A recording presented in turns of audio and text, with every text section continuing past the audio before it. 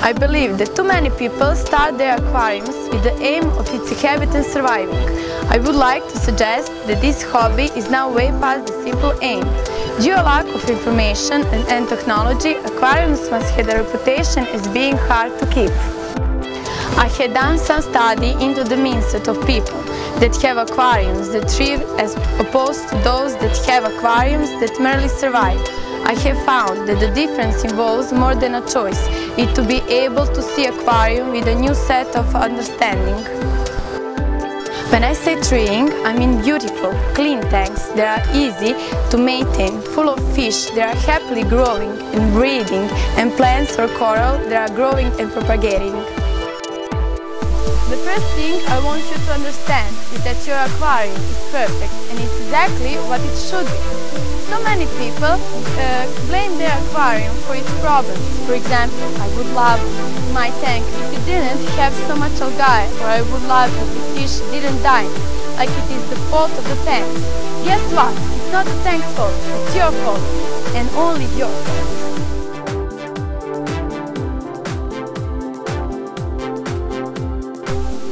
These people seek advice on how to fix this problem and may take a step in the direction of it being fixed but just don't get there. For example, they found out that their algae problem is caused by elevated phosphate levels. So they do a water change, cut down food and even add a phosphate sponge and wonder the very next week why the problem is not solved. Many people fall short of creating a solution even though they did take a step in the right direction. I need you to understand that much of what you do today will not show up tomorrow, even next week, more likely next month. Using algae as an example, let's say that you find out that the algae is caused by phosphates, so you do everything you need to do to get your phosphate down to zero. But still the algae lives on. Well, guess what? The algae doesn't want to die. It will cling to life until it is literally starved of the conditions it needs to live. For example, present phosphate. This will not happen overnight, but with time it will happen. The good news is that once it is gone, and it will take a while until it returns. Once your original conditions are present again, at least this time you will easily have the power to fix it again. Another area that people complain about is that one person says one thing and someone else says something else. How will I ever know what is right if experts can't even agree? So why should I bother? Let me share something with you. Everything you know about your aquariums and everything that anyone knows about their aquariums is all made up.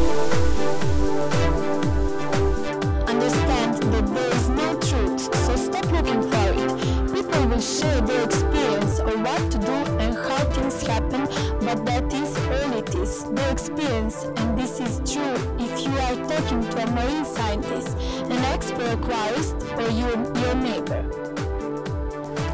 Understand that there are many ways of doing things and none are the right way.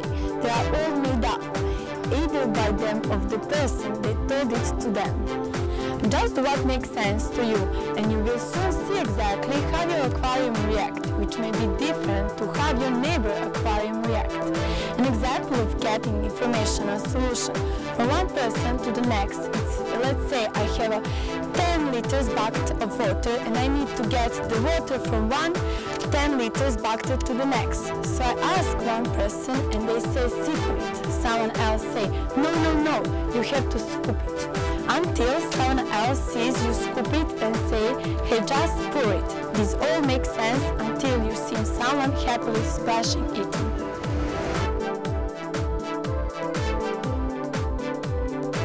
The point that I'm trying to make is that if you know what you are trying to do, for example, get water from one bucket to the next, it doesn't matter how you do it if you know what you're trying to do. When learning about your aquarium, the aim is really to learn what you're trying to do. Too many people argue and focus on how to do it.